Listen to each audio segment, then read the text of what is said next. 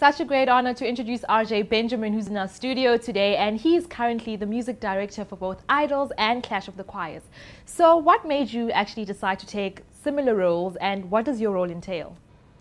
I need to be around for the auditions. Like, that process is very important. I'm very much an assistant to the choir masters who select their choir. I'm there to try and guide them and hopefully help them make the right decisions if they're worried that they can't make the right decisions themselves. I'm also there to screen singers because, you know, I mean, this year especially, we've had a crazy turnout as far as numbers go for auditions. And if the choir masters were to have to see all those people, you know, it would probably, this process would probably take a week.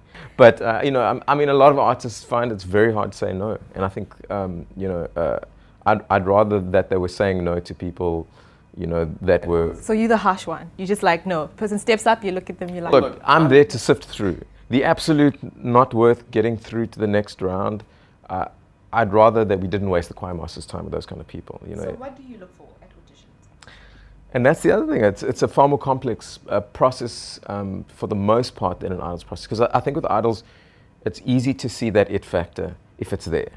You see it straight away. It's easy to hear that this person has a present voice and is a great performer and all those kind of things. Whereas with Clash, it's not so much about that visual presentation. It's not about a voice that stands out for the most part. It's about a voice that is able to blend with other voices. And so what I do is I do a lot of tests with the singers. I do a lot of things where I check whether they can harmonize. I first, of course, make sure that they know what that means.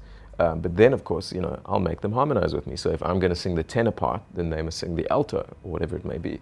And then from there, I'm checking, can their voice blend with mine? You know, and I'll do little things like, for example, sing soft, sing loud, sing a dead straight note, add a little bit of a shake to my voice. See if they can follow me, because that's telling me that they're listening to what I'm doing. And of course, when you've got a choir of 20 people, you need the best listeners in the business. And so, yeah, it's quite a tricky process. And I mean, last year we saw Durban actually winning the Clash of the Choirs competition under choir master Khaya Mthethwa. And this year they have musical giant, I mean, Robbie Malinga. Do you think they still stand a great chance?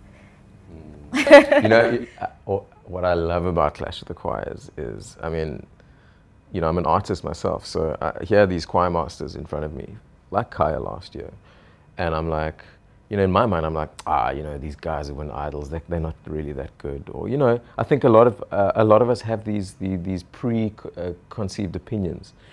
And working with him on the show was a chance for me to understand this man musically speaking. And I realized he's an excellent musician.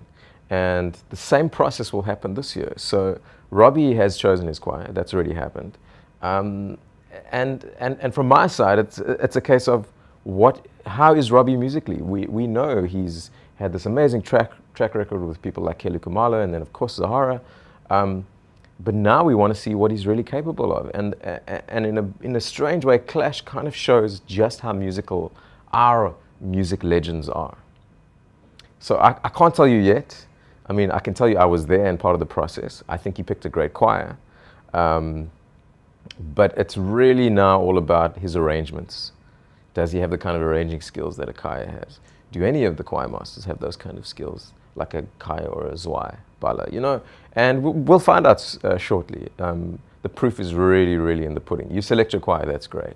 Now you've got to actually arrange choral music. You know, you've got to arrange the parts of the sopranos, altos, tenors, bass, whatever it may be, and make it sound good.